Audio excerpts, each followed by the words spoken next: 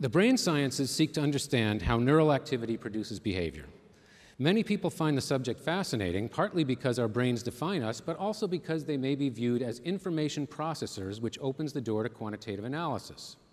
Anyone who ventures into the subject is struck, on the one hand, by the brain's daunting complexity, yet, on the other hand, by the remarkable and inspiring progress made in the brain sciences, especially over the past 50 years. There's also the obvious social need for further advances in the brain sciences. Everyone in this room has a family member or a friend or a family member of a friend who's been touched by some dysfunction of the brain, including, of course, psychiatric and neurological disorders and a variety of other disorders, including addiction, which I'll mention again later. For all of these sources of human suffering, there are many treatments and substantial knowledge, but for none is there any detailed understanding nor a satisfactory cure. This was the motivation behind the current BRAIN initiative, which is a very helpful effort to fund the basic science needed to understand brain function and dysfunction, but from my perspective, it is remarkably underserved by statistics. This is the primary message of my lecture. I'm going to deliver this message by showing you a few examples of scientific questions that have generated interesting statistical problems, by reviewing for you at a high level the statistical ideas used to solve those problems, and then by observing that such solutions require an appreciation of the statistical paradigm, which is the name I'm using for what I understand to be the essentially universal guiding philosophy promoted by advanced statistical training. Having described the importance of the statistical paradigm for the brain sciences, I'll then say a few words about the importance of the statistical paradigm more broadly. Excuse me.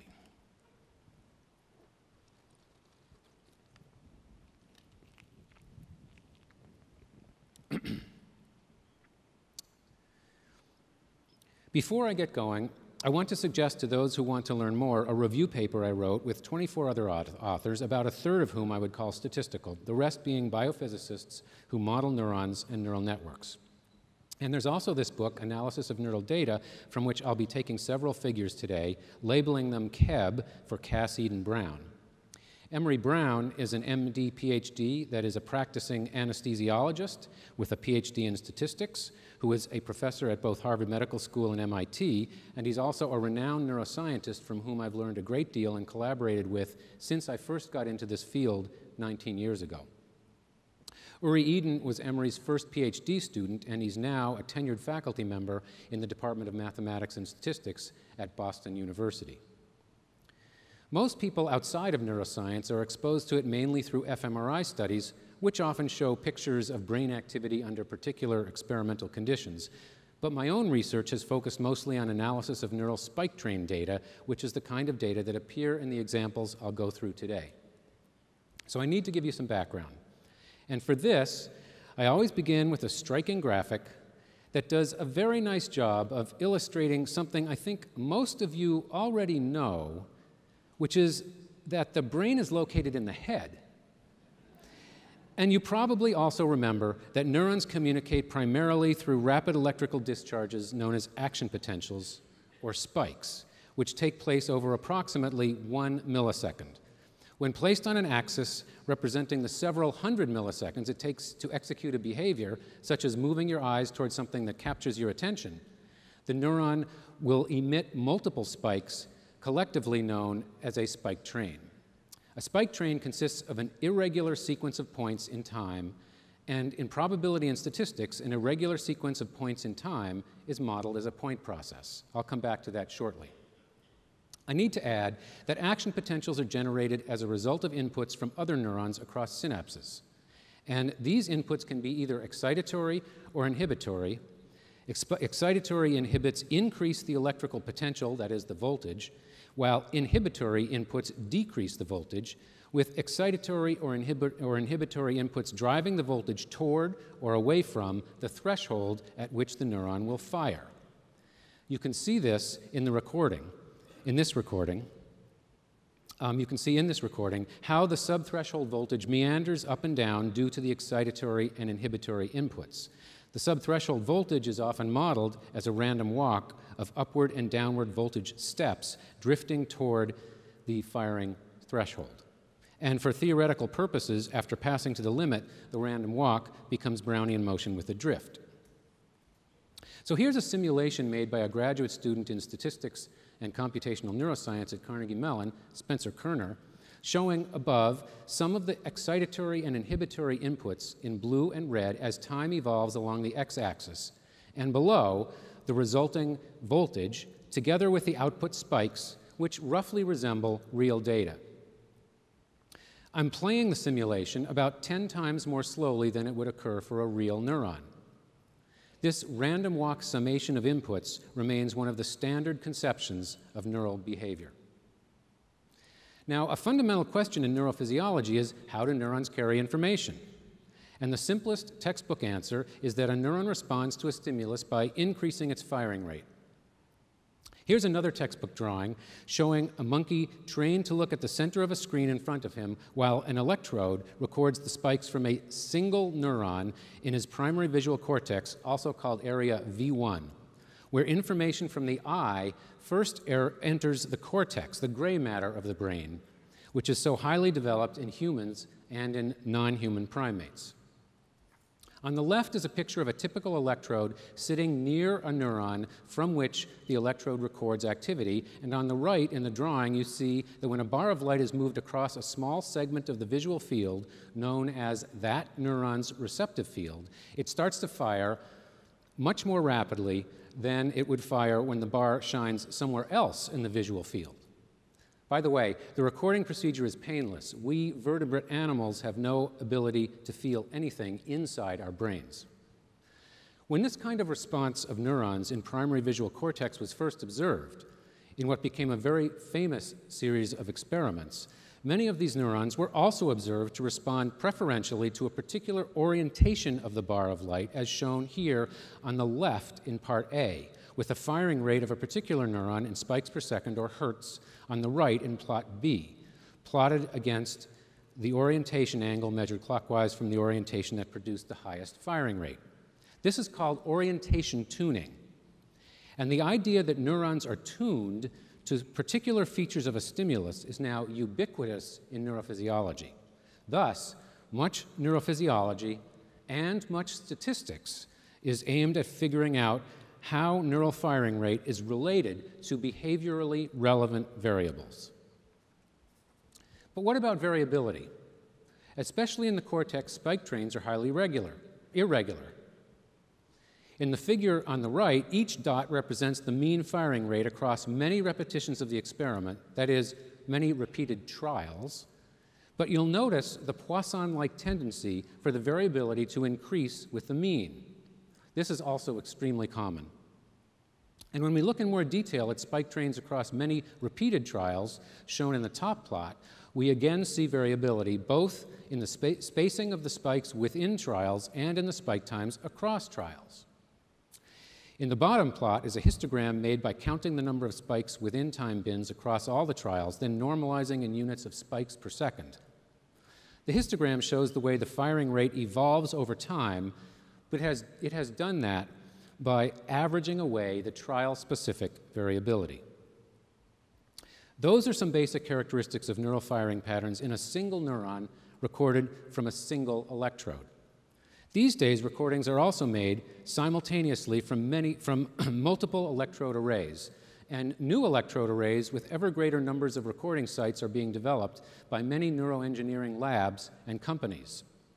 One popular electrode array, known as a Utah array because it was developed at the University of Utah, is shown here next to a US penny. It has 96 electrodes in a 10 by 10 grid with the corners removed, and it can record anywhere from about 25 to more than 100 neurons simultaneously. I'm going to play a short video displaying Utah array data collected by former Carnegie Mellon student Ryan Kelly, now at Google, and Matt Smith, now a professor at the University of Pittsburgh.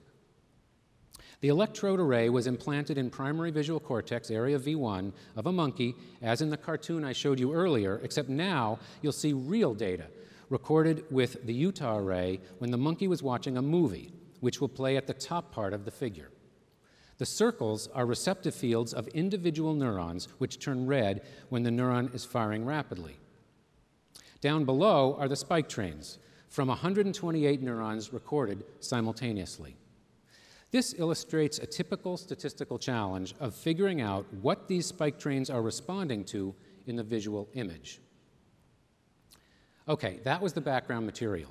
Now I'm ready to describe my selected examples of neuroscience questions that have led to interesting statistical problems and solutions based on the statistical paradigm. Out of dozens, I've chosen 3. I begin with the question, how are memories consolidated? The work I'm going to tell you about, very briefly, is centered on the hippocampus, a region of the brain that lies below the cortex and was first shown to be essential to memory storage by Brenda Milner and her colleagues in Montreal after a patient known as HM had his hippocampus removed during surgery for intractable epileptic seizures. The surgery succeeded in greatly relieving him from seizures, but left him unable to store new long-term memories for people, places, and events. These studies led to many others, and it became clear that long-term memories can become much stronger over the hours or days following initial memory storage, a process known as consolidation, presumably as neurons in the hippocampus send signals to and strengthen connections with other brain areas, which is thought to occur in a process of replay of firing patterns in the hippocampus. This may be one of the benefits of sleep or of non-sleeping rest. Here are 2 representations of data from a single neuron in the hippocampus of a rat while foraging in a circular pen approximately 2 feet in diameter after chocolate pellets had been sprinkled throughout the pen. On the left, in blue, you see the path of the rat, and the red dots are the locations of the rat when this one neuron fired. You can see the tendency for the neuron to fire whenever the rat ran through a particular location. And on the right is a visualization of a statistical model of the so-called place field for that neuron. The place field being analogous to receptive fields I showed you previously. Rodents have been used extensively to describe hippocampus activity in detail during such navigational memory tasks, including the phenomenon of replay of spiking patterns. This slide from my colleague Uri Eden illustrates spiking patterns among 13 neurons recorded simultaneously from a rat's hippocampus while the rat runs down a linear track. And you can see, with the help of the color coding, that the neurons have been ordered according to their place fields. On the left, you see the replay activity of those neurons when the rat was at rest. But here, there's not an exact match of the pattern. And in fact, each time the rat runs down the track or rests, a somewhat different pattern occurs. So to investigate such phenomena, how should we define replay? A reasonably straightforward strategy is to fit statistical models for the place fields and then use them to assign probabilities to particular patterns. This strategy, the one Uri followed, is based on point process regression models. It is described in some detail in our book, and it has roots in work of David Brillinger, which he described in his Fisher lecture now almost 30 years ago. That's how the place field on the right was found, and it's also how replay can be analyzed from a rigorous statistical perspective. Although it might take considerable work, it is conceptually straightforward modeling within the statistical paradigm. I've presented 2 scientific questions that have posed interesting statistical problems and have led to novel data analytic techniques. I discussed these particular examples in support of my primary message that the brain sciences are remarkably underserved by statistics. I'm now going to elaborate. Applications of the statistical paradigm in the brain sciences are rare, which is ironic in that neuroscience is full of statistical ideas. For example, to describe ion channels, Markov models are used. To understand two-choice decision-making, there's a theory according to which a particular part of the brain evaluates a likelihood ratio and another part of the brain computes the sequential probability ratio test. And a popular theory of sensory processing is based on Bayes' theorem, which led to a proposal of specific neural mechanisms that might implement Bayes' theorem. So it's ironic that in the analysis of neural data, infiltration of statistics has been so slow, yet it's explicable. I mentioned earlier that most of my colleagues, my co-authors on this review article, are by training physicists. There's lots of interesting biophysics involved with the functioning of neurons, so there's lots of physicists in neuroscience. Because these people tend to be very good at math and computation and looking at data, novel analysis methods are devised mainly by physicists. In principle, that's fine. Many physicists are statistically savvy data analysts, that is to say, they're also good statisticians. The problem is, many are not, or at least they sometimes may not recognize a need to provide a solid foundation for a method. As a result, when I first got into this subject, Emery Brown and I commiserated at great length about our shared perception that work reported in neuroscience articles, even when involving sophisticated techniques, often fails to make full and effective use of available data. Quantitative analysts who lack advanced knowledge of statistics often devise clever methods, but their whole approach to data analysis is different. No such person would ever come up with the methods I have outlined for you here. Faced with patterns of replay, they might devise some metric that measures how far the replay pattern is from the behavioral pattern. To assess synchrony, they might analyze cross-correlation, which limits their ability to build in known features of physiology. Or, as I indicated, they may determine a pseudo-data procedure that has no apparent statistical foundation and thus sometimes leads to inflated error rates. How does the reward system function differently in psychiatric disorders and addiction? This will give me a chance to leave you with a very serious statistical challenge, and it also returns me to something I said earlier, that at the present time we have no detailed understanding of brain disorders. At some point in the future, say 50 years from now, science and technology will provide vastly improved therapies. Tools that can move us in this direction have already advanced enough that the outline of how this might work is coming into focus. We can expect there to exist technologies that combine specific behavioral contexts, perhaps using virtual reality, together with targeted drugs and spatiotemporally precise disruption of neural circuits, all personalized partly through genetics. I'm going to focus on this part. The figure is supposed to show a non-invasive method known as transcranial magnetic stimulation, which is currently being used. But its effects are spatially diffuse. Instead, I'm imagining something that can target less than a cubic millimeter of tissue. And it's not a great leap to assume that in the future, not so very long from now, clever engineers will have invented some such technology. In fact, invasive methods for circuit disruption already exist. They're used mainly in non-human animal experiments. The problem is, to take full advantage of this sort of thing, we'll need greatly improved statistical methods.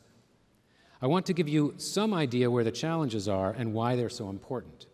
To do this, I'm going to be concrete in the context of the system in the brain that assesses and transmits value, the reward system.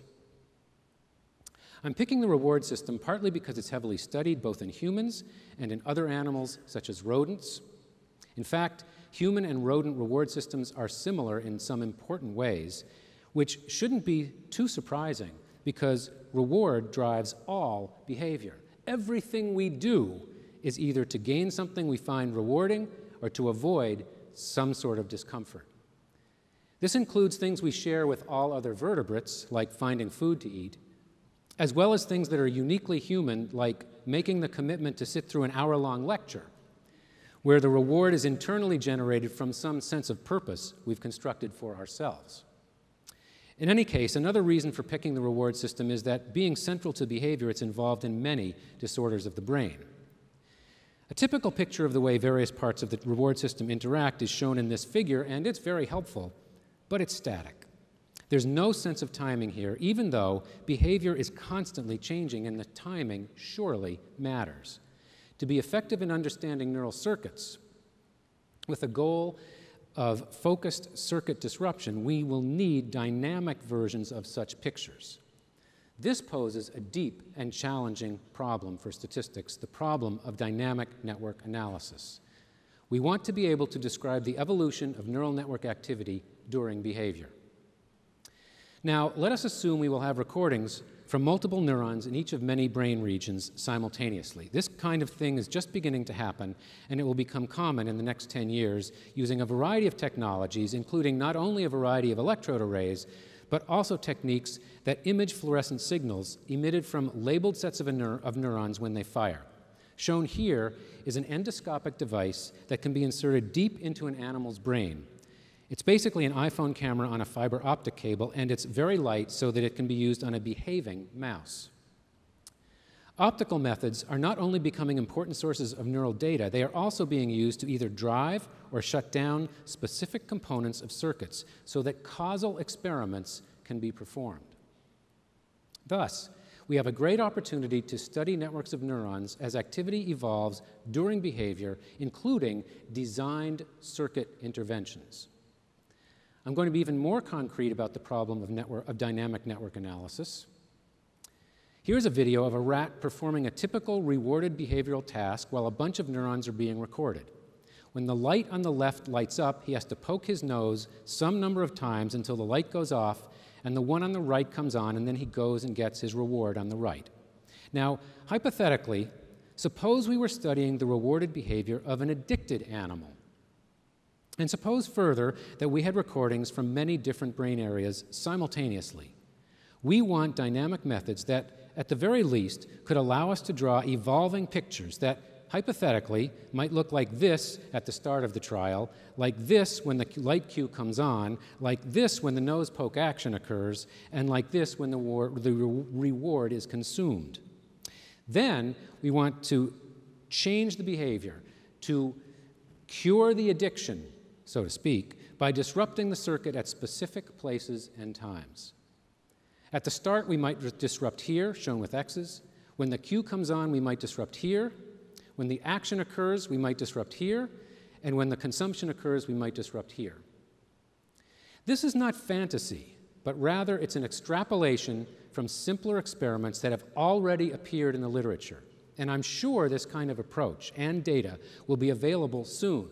The problem is, we're not ready. We need tools for describing and understanding the flow of information across multiple areas evolving during a task, based on noisy data from multiple signals within each of many areas. We can and should begin with existing time series, point process, and multivariate analysis approaches, including all the very nice methods associated with Granger causality, graphical models, and network methods, and many variations of these. However, please believe me when I tell you these tools are inadequate. I don't have time to explain, but we need new ideas. All of this makes me desperate to get more statisticians involved in the brain sciences. Let me try a visualization.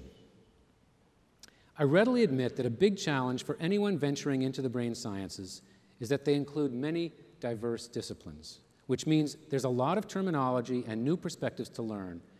And you also have to figure out how all these disciplines fit together into the bigger picture. But I've been at this for almost 20 years now, and I think I can help by supplying a statistician's view of the way all these disciplines make up the whole of the brain sciences. So here's my picture. And I've just finished explaining that we need help. Let me make one final comment with a few more slides. Much of what I've said today about the importance of the statistical paradigm applies throughout modern life. It is relevant to the way we communicate statistical ideas, to our teaching, and to all our interactions with others. I claimed that it's helpful to identify our shared contemporary view of our discipline. I said it had two fundamental tenets, and I identified this view as Fisher's great legacy. I also believe there's a simple big picture graphic that helps to explain the way practicing statisticians think about the role of statistical models. On the one hand, we have the real world of data. On the other hand, there's a theoretical world, a world that necessarily abstracts from the real world using mathematical formulations, which is where statistical models live, as do all scientific models. To be useful, models must abstract and simplify. This is an essential part of what we mean when we say we are building a model. Over the past few years, I've been bothered by the realization that introductory statistics courses do not emphasize this kind of big picture behind statistical practice, and I think they should. I've labeled this failure of our teaching the gap between statistics education and statistical practice. It's really important for students to appreciate the abstract theoretical nature of models and the concept that we do what we can to assess whether the models seem to be reasonable representations of the data, but we don't expect them to be perfect. This picture is supposed to remind us that they can't be perfect because models live in a completely different world, the world of mathematics, not the world of experimental measurement. Furthermore, this picture is different than the familiar population sample picture used by so many textbooks and teachers. And I would claim that the real versus theoretical world distinction does a much better job of capturing Fisher's intention. Fisher spoke of a hypothetical infinite population as in the beginning of his 1922 paper, where he said that the objectives of statistics are accomplished by constructing a hypothetical infinite population of which the actual data are regarded as a random sample. He used similar phrases in many other places. And while he often dropped the word hypothetical, I think any reasonable reading of what he wrote would conclude that he intended the modifier hypothetical to be there implicitly. In fact, Fisher railed against the subsequent description of random sampling in the sense of finite population sampling and quality control, which had entered statistics as a way of explaining the Neyman-Pearson framework. In several places, Fisher argued that general scientific inference should not be understood in terms of what that picture may suggest, namely that random samples should be considered analogous to what were called acceptance procedures in quality control, where the objects making up the population were known as lots, which would then be sampled and examined. In his 1956 book, he said, "Where acceptance procedures are appropriate, the population of lots of one or more items, which could be chosen for examination, is unequivocally defined. The source of supply has an objective, empirical reality, whereas the only populations that can be referred to in a test of significance have no objective reality, being exclusively the product of the statistician's imagination." In our contemporary context, I like the word theoretical better than hypothetical. But my intention is the same as what I understand Fisher's to have been. So let me add this picture to my interpretation of Fisher's great legacy. What I've tried to do today is tell you the big lessons I've learned applying statistics in the brain sciences, which have led me to the conclusion that brain research is underserved by statistics. I've shown you just a few examples of the way the statistical paradigm has contributed to research in the brain sciences. I've indicated it could contribute much more, and I've added here at the end my opinion that introductory statistics courses should emphasize this kind of big picture. But Fisher also realized that this perspective, which is the starting point for statistical practice, goes beyond science and beyond statistical pedagogy. This kind of statistical thinking, the internalizing of the statistical paradigm, contributes not only to science, but to citizenship. Writing in a different era and worried about totalitarian challenges to science, Fisher put it this way: "There is something rather horrifying in the ideological movement represented by the doctrine that reasoning, properly speaking, cannot be applied to empirical data to lead to inferences in the real world." He went on, "The intellectual freedom that we in the West have taken for granted is now successfully denied over a great part of the Earth's surface. The validity of the logical steps by which we can still dare to draw our own conclusions cannot therefore in these days be too clearly expounded or too strongly affirmed." Worries we now have about our contemporary social, political reality are different, but they are equally troubling, or as Fisher said, rather horrifying. and must lead us to the same commitment Fisher suggested. Let me be clear, I'm not talking about any specific political party or elected officials. I'm not. I'm speaking about our citizenry, where there is a widespread inability to appreciate or reluctance to accept that data drive progress, and wherever there are data, progress requires grappling with uncertainty. In Fisher's words, following the logical steps by which we draw conclusions. So again, what does statistical thinking contribute not only to science but to citizenship? Nothing could be more important. The thing we must do a better job of emphasizing, the point Fisher was emphasizing, is that these abstract theoretical representations, when they are able to capture important features of the real world, are exactly what we need in order to make progress. A sentiment best captured by the famous quote from George Box that represents the quintessential statistical attitude.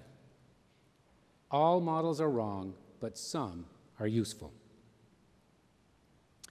Statistical thinking contributes to citizenship by encouraging humility in recognizing that variation creates uncertainty, supporting appreciation of theoretical principles for turning information into knowledge and action, and fostering pragmatism through discerning that while these principles apply to the real world imperfectly, the process of combining abstract theories with empirical data is the key to progress. Other disciplines may have their own indirect ways of encouraging humility, supporting theoretical principles, and fostering pragmatism. But statistical thinking demands it. We statisticians have a special responsibility and imperative to communicate our way of thinking when we do science, when we teach, when we talk to friends or strangers, because every day, every time we look at data, we are confronted with the problem of making progress in the face of variation. And we are the ones who begin the process with the understanding that all models are wrong, but some are useful. Thank you all for listening.